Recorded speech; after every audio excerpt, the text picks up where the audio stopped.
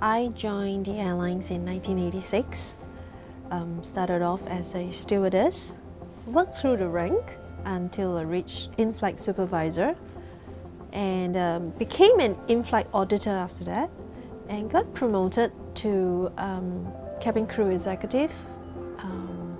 In total, 25 years of flying and 10 years as a commercial girl.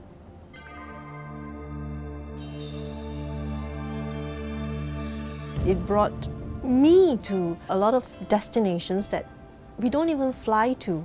Even on a holiday, I won't go to those places because it brings you up on mountaintops, to the safari.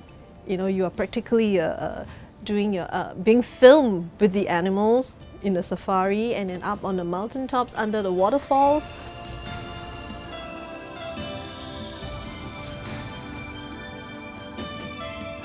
Never in my wildest dream will I think that I will ever be the face of the airlines in the 90s. To be selected for Madame Tussauds, of course, to be immortalized, as they said, it is something that I can't describe. It is a really, nobody has ever had that honor, and I don't know if there's going to be another person who will ever be selected again to be immortalized. I did 2 years of the original fleet before I went on to the 747. It was in a way, we look forward to it because it's prestigious to fly in the 747. And 747 means more direct destinations. It brought us to many destinations that in the original fleet we wouldn't get to do it. We also associate that as being more premium than the original fleet. I remember we did a flight whereby we had the golden caviar, and there were ice carving of the SIA logo with smoke effect. We rolled up the trolley with the golden caviar with Krug champagne, and those days we haven't started serving Krug champagne in first class yet, and we had a chef on the flight.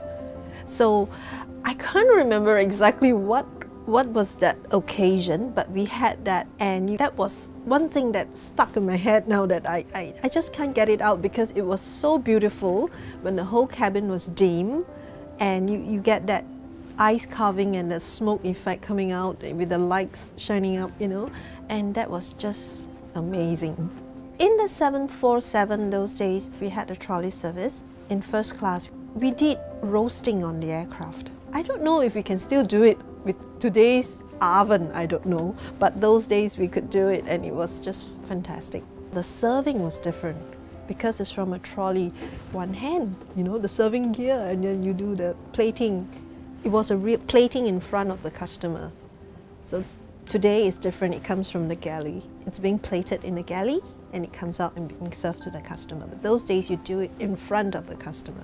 If we were to do a trolley service today, I wouldn't know if the passenger is going to like it like how they liked it those days. So it's different expectation. Yeah. As a crew, and in terms of the aircraft layout, 744 had one of the best layout. The galley, huge galley, configuration was good, and it was very easy to work in. Ask any senior crew and they'll tell you 744 is one of the best aircraft to work in.